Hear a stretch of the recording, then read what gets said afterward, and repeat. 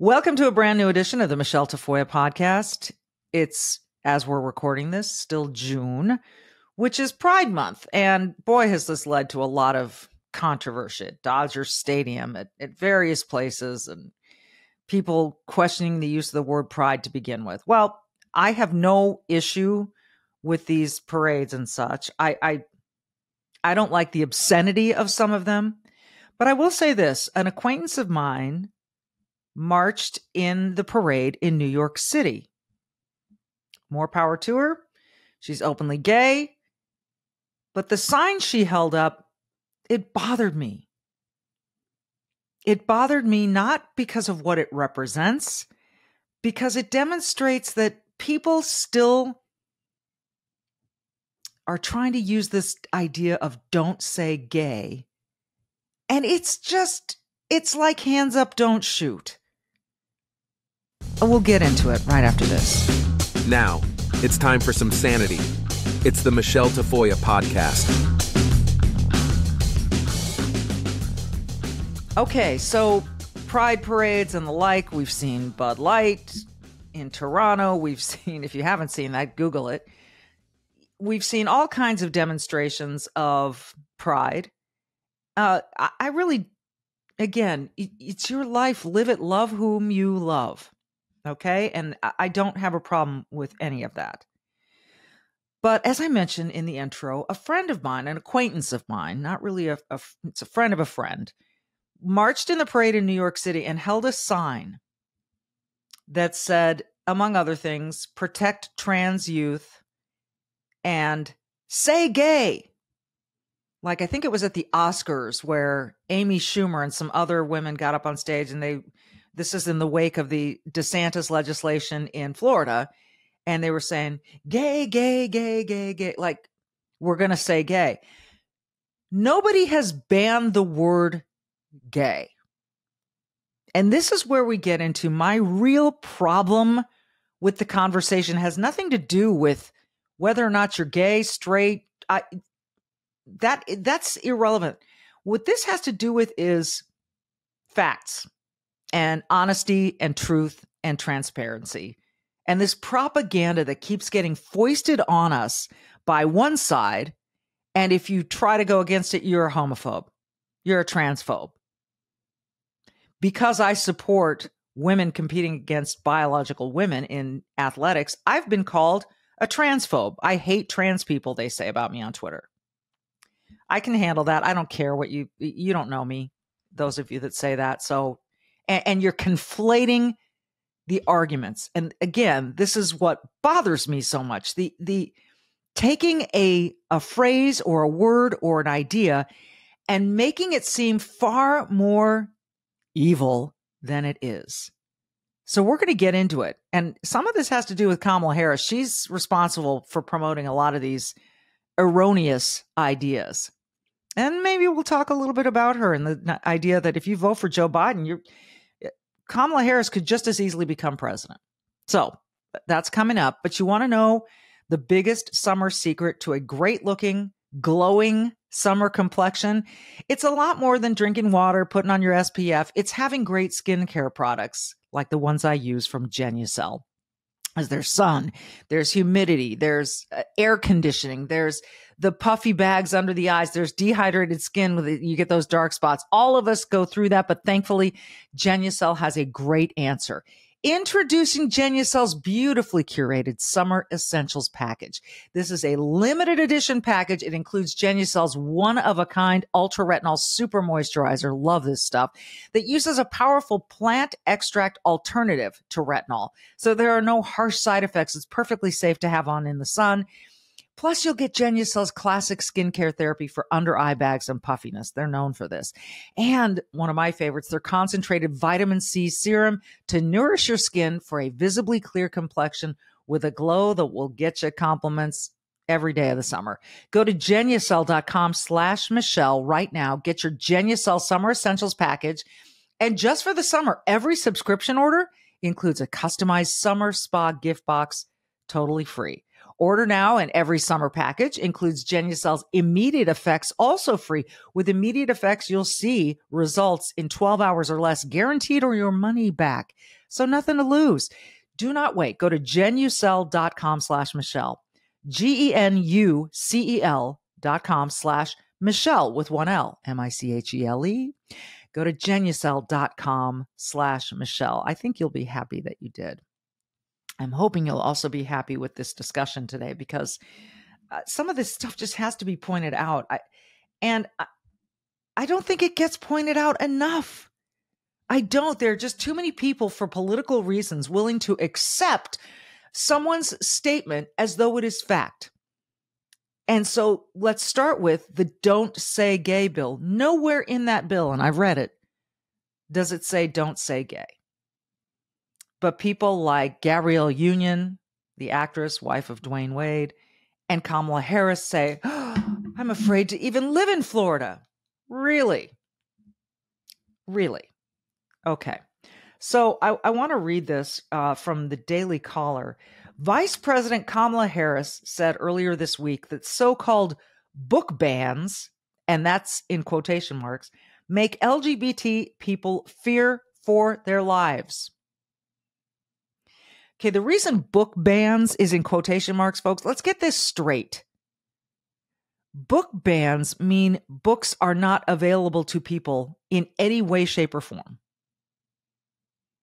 There are no book bans going on in America. Would you approve of Penthouse Magazine? Does Penthouse Magazine even exist anymore? Not that you would know necessarily or be a consumer of such publications, but I believe it does. I believe it's still out there. I think I saw an article regarding something in Penthouse within the last year. That's the best I can narrow it down for you, though. Well, I appreciate your efforts. Yeah. So whether it's Penthouse Magazine or porn on video, do you want that in your children's library at school? Let's say K through 6. You want that there? I don't. I think seeing pornography or certain images at a very young age can be traumatizing for kids. And I really believe that. So there comes an age where kids can handle it, but at some ages they can't. And so, or shouldn't be expected to. And these concepts of gender bending, queer theory, whatever, I just think it's too early. That, like, your brain doesn't fully develop till you're about 24, 25 years old anyway. So why would you want to do more than, look at Susie run, look at John climb the hill, hop on Fox in socks, redfish, bluefish. That stuff to me is great. Teaches kids phonetics, teaches them simple words. So why we need, or even that some parents would want, certain books with drawings in them that border on pornography in a child's library. Now, if the parent wants, they can go to Amazon or a public library and get these books for their kids and bring them home. So the books are not banned. Understand that's a very significant point. So people say, there are 600 pieces of legislation in the country that want to ban books. No. They want to move them from one shelf to a more appropriate shelf. When you have a baby and they're an infant, they can only drink liquid because they don't have any teeth. So you don't give a baby something that requires teeth in order to ingest, because they will choke on it. All right? So in similar ways, you don't give an 8-year-old porn, because they don't know what the hell they're looking at, and it can be traumatizing. So if you want to do that with your own kid, knock yourself out. You can. But you cannot just say all public school libraries must have these certain books in them in order to say that books aren't banned. Books are not banned.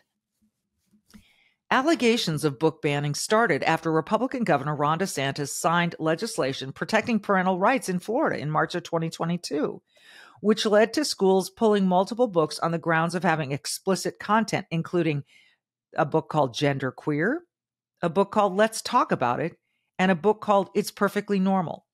Parents across the country have raised objections to books with sexually explicit content in recent years. This fight is not over. When I look at the fact that in our country, we're looking at somewhere around 600 bills being proposed or passed, anti-LGBTQ, book bans, a policy approach that is don't say gay, people in fear for their life, people afraid to be, Kamala Harris said in front of the Stonewall Inn in New York City, the location of a violent protest that launched the modern gay rights movement. John, again, she's saying book bans, she's saying anti-LGBTQ, they're saying don't say gay. This is twisting the facts in such a way that they are the ones scaring people. Yeah, it's a canard. Nobody's banning books. We are talking about what is appropriate, what is age appropriate content for, prepubescent kids. I mean, puberty is probably traditionally been thought of as a good place to start with basic education about, not only, sex education, but hygiene and things like that, because that's the point at which it makes sense to have these conversations with kids. It seems like they've turned these health classes into simply classes all about sex and not necessarily about health. There is a role for educating kids in health, but in order to go along with what the left said, Kamala Harris is gaslighting. None of that stuff is happening. You can still get those books. All of the advocates, all of the activists out there have these books. Yeah. It's a question of, would you put, they didn't show kids in fifth grade or in when they're 5 or 6 years old. They don't show them all those videos of traffic accidents that they show you in driver's ed, because it would be entirely inappropriate to show people a dismembered corpse laying on a street side unless there's some point to it. There's a reason you show that to 15, 16-year-old kids. They are about to drive. Showing that to a 7-year-old would traumatize them. I think everybody understands that. We don't foist the whole kids have to learn to come to terms with things like death. That's not something you just throw at a kid and let them wrestle with it without any help, because they are not mature enough. It's the same thing with sexually explicit or suggestive material. Again, we have to take the left at what they at face value and what they believe here and what the argument they're making. You essentially have to forget. We have to forget everything we already know. How many stories have we heard about people who are in the news for some horrible act of violence or some sordid story, and we're told to take into account their childhood because it was so traumatic. And I'm not saying we shouldn't. You should consider things like that when somebody, you could think of any number of examples. I remember there was the female serial killer, and, they made a whole movie about how traumatic her life was, That's an extreme example, but we already know that exposing kids to this stuff can cause trauma. It's a wrench in the development of their understanding of the world around them. It hinders their ability to get along with what we would usually describe as normal people. Yeah. Yes, you'll be right at home at an orgy, but if you try to get, if you get what I'm saying, there's a place for this. I get what you're saying. Orgies are not banned. Why would we start with books too? Why wouldn't we start with the bizarre sex parties that happen all over this country on any given night of the week? We know that from the whole monkeypox outbreak. We know what goes on out there. Nobody's banning this kind of stuff. We're saying keep it away from the kids. And again, it's like they expect you to just forget everything you already knew about child development, about how people struggle with things like this, about being exposed to things like this by people who are supposed to love them and protect them. It messes up not just their understanding of the relationship between male and female. It can mess up their understanding of the relationship between everybody. People are not supposed to expose their kids to sexual things. That's not something a caring parent does. So, it's in some of this. I have opened the book in front of me. It's Perfectly Normal. And this is stuff I just would never put this in front of my kids at that age. I've seen images from that book. The other component here, we also know that this is the way that perverted people act out. They're acting out their fetishes when they make a book like that, sitting there drawing pictures of kids' private parts. I know. You go back 5 years ago, we know exactly who did that. It's not like there hasn't been things like that in the past. It was just roundly rejected as perverted material. sitting there and making up an entire book directing kids how to have sex or how to whatever is acting out your fetishes. That's what that is. It's not educating. It's an adult acting out a fetish and getting away with it and getting off on getting away with it. It's page 9. What is sex? They've got, I mean, there are drawings here, and there's so much here. During sexual intercourse, serious infections such as HPV, all this stuff is in here.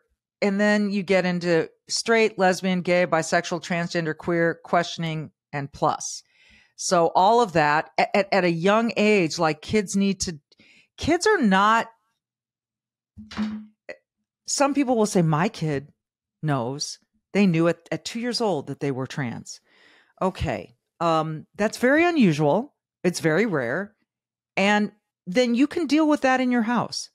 And then you can say to the school or whatever, if you want to give permission and say, I'd like my son to be talked to as a different name and with different pronouns, I'm giving you that permission.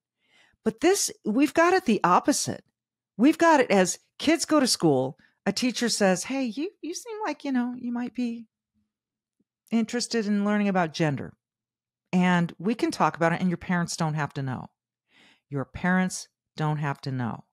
That is where I get really ticked off. So not only is there this push for this stuff at lower levels, but then there's this keeping it from parents part, which is what parents really have a problem with. So book bans not happening, right? We can agree on that. And we've just looked at some of these books that really aren't appropriate for that age. And then you've got teachers and administrators saying, we're going to protect the child from their parents. That to me is freaking scary. You and I have talked about that. That's Marxist. It's from the book. Supplant the parents, supplant the family. We've talked about the context of the Wiggers right now and how they're essentially doing away with that culture. Family is competition for the state. Yeah, essentially. And yes. It's just tragic. These kids that are getting preyed. This is preying on kids for political purposes for adults. This is all about the adults. It has nothing to do with the kids' well-being at all or educating them, making sure they're well-rounded individuals. That's crap. Yeah. I'm sorry. My own mother was from a very small town. She told me, I remember back when I was young, we had some conversation about this kind of stuff that you have with your parents to sort of understand the world around you. And she was flabbergasted by, how kids that were 11 and 12, understood the concept of gay, called each other gay, things like that. She said, I didn't know what that was until I was 18 years old. And she left her hometown. She was not deficient as an adult because of that. That didn't lead to some gap in her life that left her unable to navigate life. It's an adult concept. And it's a concept that seems to me that is being more and more foisted in the education system as the left grows more and more thirsty in this country to control legislation, control policy, control thought. And that's, again, what I have a real problem with. This article continues, LGBT activists called the Florida legislation the Don't Say Gay bill because it prohibited discussing sexual orientation and gender identity from kindergarten through third grade. Kindergarten through third grade. They just said, look, we don't need to discuss this stuff with 6, 7, 8, maybe 5-year-old, 9-year-old, that age range. That's it. Kindergarten through third grade. And it wasn't that a teacher couldn't come to school and say, my partner and I went fishing over the weekend or, whatever. It was talking specifically in the curriculum about these things, which, as I discussed in an earlier podcast, is so unimportant relative to, can these kids read? Can they add? Do they know how to write their names? Are they learning how to spell, how to use correct grammar? Or are we wasting that time on this crap at this early age when they don't need it? Yes, we are. And it's funny that it comes from the same side that claims we aren't teaching history, we aren't teaching this and that. And they're taking all of these kids' time up with this garbage. Yep. It's just trash. It's political trash for the adults. That's who's benefiting here. The law in Florida also stopped schools from preventing teachers from informing parents about mental health issues in the wake of multiple cases across the country where schools started to secretly transition children. This was going on. Now, you can say, oh, not on a mass scale. Doesn't matter. It has to start at some level, right? And you want to pull the weed. If kids want to transition, that should be something that goes on with their parents, with the support of their parents. And it's up to the parents to decide how they want to treat that, not the teachers. Teachers, Randy Weingarten, you don't love my kids. And don't tell me you do. And I have teachers who are very fond of my two children. They don't love my children the way that my husband and I do, and that our family does. Don't tell me that. You just look stupid and you look kind of sick because you think that you possess a love for all children in schools. You may love the idea of children. You may love the idea of educating children. But you don't love my children the way that parents love their children. It's insulting. I denounce it. In Montgomery County, Maryland, parents protested at a location of a county school board meeting over the removal of an opt-out for elementary school reading materials involving LGBT themes. Okay, so there was an opt-out. You could say, you know what? I don't want my kid involved in that part of the curriculum, so I'm going to opt out. That still left the schools with the ability to teach kids who didn't opt out, right? So some parents said, no, I don't want to opt out. Go ahead. In Montgomery, I'm going to read this to you again. Listen, in Montgomery County, Maryland, parents protested at the location of a county school board meeting over the removal of an opt-out. In other words, they were saying, no, parents, you can't opt out anymore. We're going to remove that option. Your child must stay in the class for this stuff.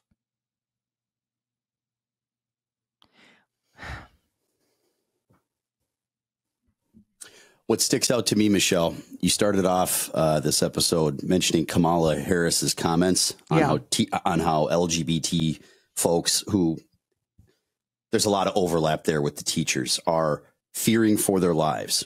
Correct?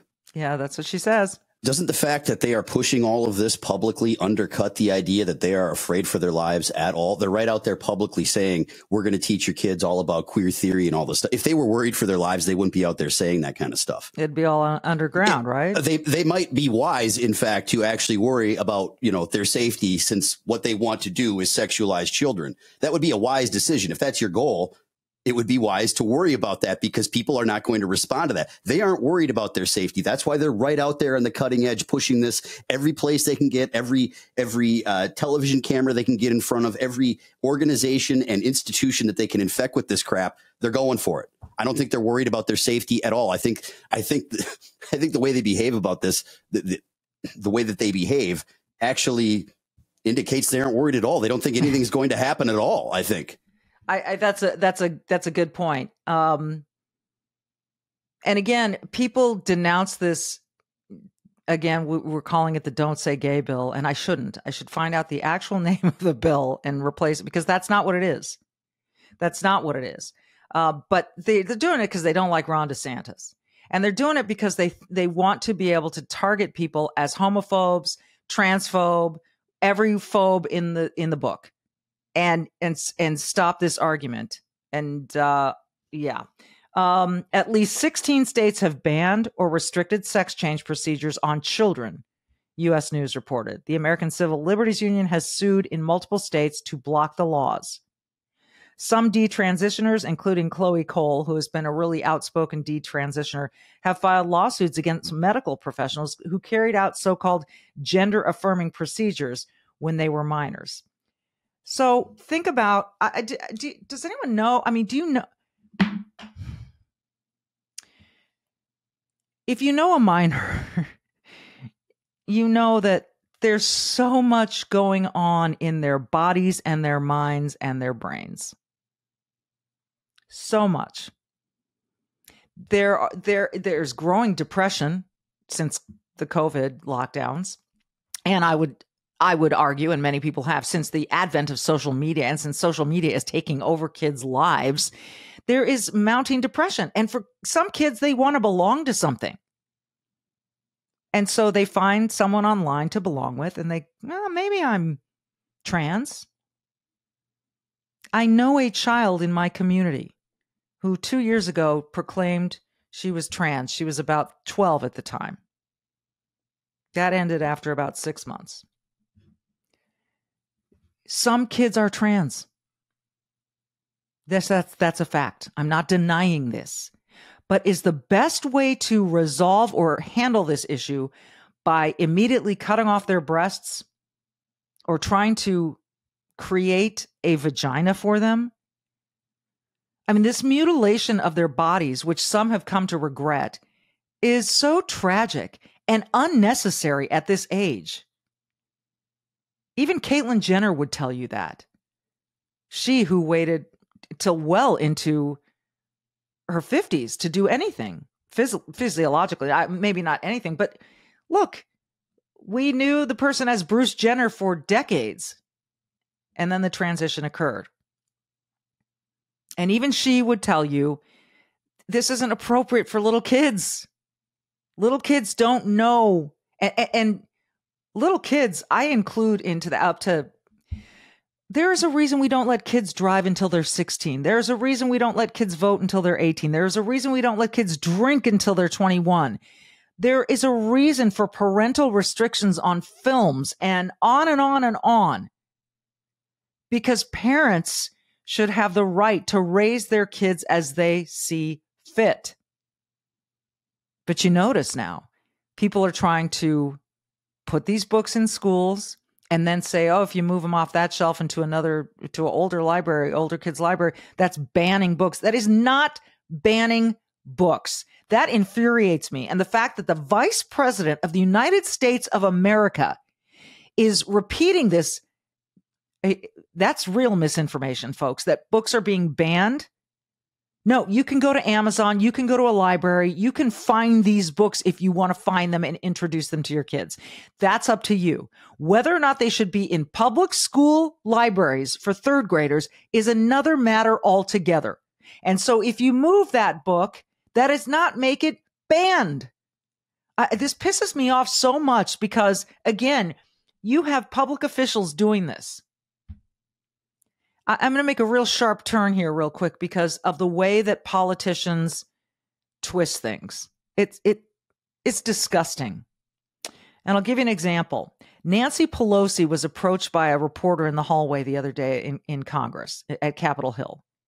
And she was asked, does it bother you that all this stuff about Hunter Biden is coming out, that there's this text allegedly that says Hunter is sitting next to his father, then the vice president of the United States, and saying to this person in China, why aren't you doing our bidding? Does that bother you, Madam? She's no longer, I was going to say Madam Secretary or Madam Speaker. She's no longer that. Does that bother you, Congresswoman? No, she responded. You know what bothers me? That MAGA Republicans are trying to restrict your reproductive rights. She said it to a female reporter. Reproductive health, she may have said. Reproductive health. See, instead of calling it abortion, now they call it reproductive health. And I'm pro-choice with limits. But to call it reproductive health, that's, again, it's like, well, there's global freezing. Well, there's global warming. No, let's just call it climate change. That covers everything. And that's not to say these things aren't happening. It's to say that the way that politicians twist the words to make you buy in, to just shepherd you all into these flocks of sheep and follow them because they tell you, because, oh, Nancy Pelosi is smarter than everyone else in the room and she's more powerful than everyone else in America. So she gets to tell you that your reproductive health is being assaulted by MAGA Republicans. That's the new, you can't just be a Republican anymore. You're called a MAGA Republican. Go ahead, John. one thing that sticks out to me is by pushing all this stuff on society broadly, I think if the left got what they want here, and you have this broad embrace of LGBTQ lifestyles, I don't know how we have anything past B, because B is bi, making it a binary choice. But anyways, I think one of our guests made that point last week, Shamika. I don't understand the left's entire domestic policy position is a huge safety net for everybody. We are going to see birth rates continue to plummet. There aren't going to be enough people reproducing. She talks about reproductive health, Nancy Pelosi. I'm concerned we're not going to have enough people, period, to actually pay for all the things we're promising people, things like Social Security, especially if you're encouraging people to have same-sex relationships, which is essentially what they're doing. You don't ever hear anyone out there. Well, you do. You hear people on the right talking about the virtues of, heterosexual relationships. They kind of are the future. If we want to, support our robust safety net for everybody, if we want Social Security, things like Social Security for people in my generation, we should be cranking out as many kids as we possibly can. But instead, we're fixated on same sex everything. I've said it before. It's very bizarre for somebody like myself, a fairly average straight male. All of this, I think about, what if I made my platform on how much I love TNA and then went into schools and sat and talked to no, why not? Why not go into, the third grade class, find a bunch of 8 and 9-year-old girls and describe to them how much I love TNA and how that is the center of my politics, That's what they're doing here. And beyond that, again, if we're stressing how great same-sex everything is, or these bizarre alternative lifestyles that people are turning to choose, we're probably going to get more of it, which is going to continue to undercut the birth rate. And I don't know how you continue to give robust benefits to everybody through Social Security, through Medicare, Medicaid, with welfare programs. How do you fund all that? How do you keep doing that when the birth rate keeps shrinking because everybody's gay? John, you're overlooking one very critical fact. Help me out. Men can have babies. Oh, I forgot. Everyone can have babies. No, we have a ready-made solution. Yeah, that's men can have babies, and we can have babies outside the womb now in these little, baggies. Yeah, look, hot pocket babies. Yeah, there's a lot here. There's a lot here to chew on. But what for me, the reason I wanted to talk about this today was the simple term banning books. It is not happening. No matter what Kamala Harris tells you, no matter what Gabrielle Union tells you, books are not being banned. If you move a book from the low shelf on your bookcase at home to the high shelf so your little one can't get to it, that didn't ban the book. It made it less accessible to little eyes that don't need to see that book right now. And if that makes me sound, square and back to the 50s and all the rest, I don't care. I didn't teach my children those things until they were ready. I don't have all the answers, but I do know that we went for thousands and thousands of years without this kind of teaching in school, and everyone's still figuring out how to have sex. Everyone still figured it out. Even without teaching queer theory and all the rest. And the other big part of this is, why is this so being emphasized in schools when we can't even teach our kids to be proficient at reading and math? That frickin' breaks my heart for every child out there. My kids are lucky. Not every kid is lucky.